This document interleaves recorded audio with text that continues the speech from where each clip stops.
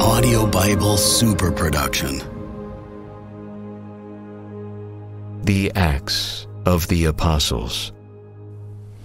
In the first book, Theophilus, I dealt with all that Jesus did and taught until the day he was taken up, after giving instructions through the Holy Spirit to the apostles whom he had chosen.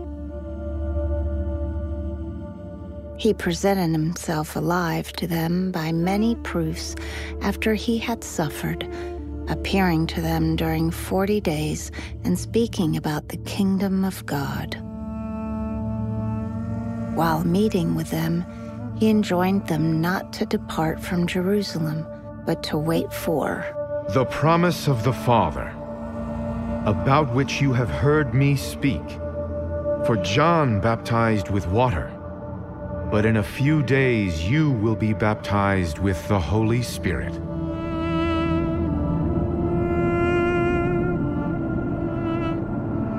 When they had gathered together, they asked him, Lord, are you at this time going to restore the kingdom to Israel? He answered them, It is not for you to know the times or seasons that the Father has established by his own authority.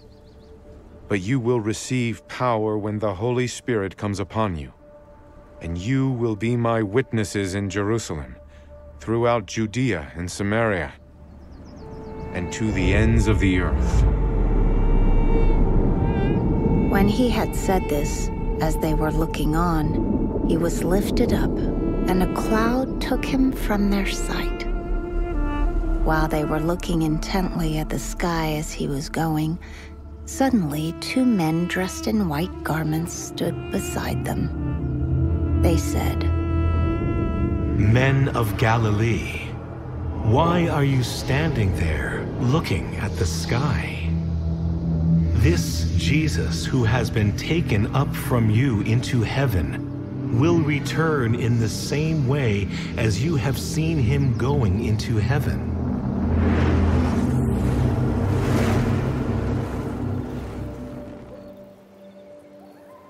Psalm 47. For the leader, a psalm of the Korahites. All you peoples, clap your hands. Shout to God with joyful cries. For the Lord, the Most High, is to be feared, the great King over all the earth. God has gone up with a shout, the Lord amid trumpet blasts. Sing praise to God. Sing praise. Sing praise to our King. Sing praise. For God is King over all the earth. Sing hymns of praise. God rules over the nations. God sits upon his holy throne.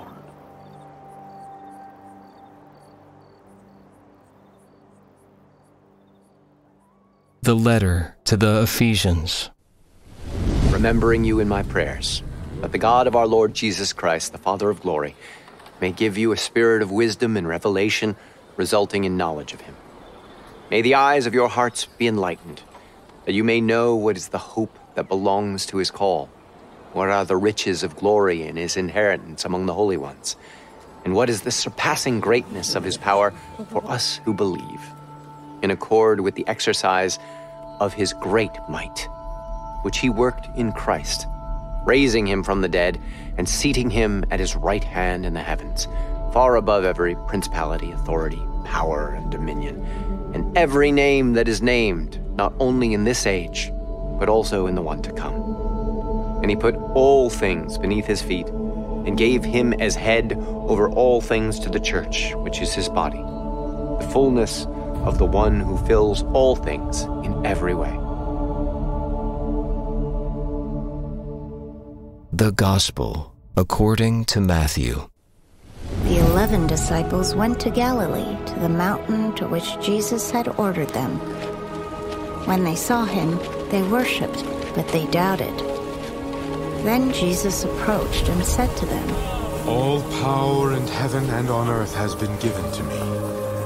Go, therefore, and make disciples of all nations, baptizing them in the name of the Father, and of the Son, and of the Holy Spirit, teaching them to observe all that I have commanded you. And behold,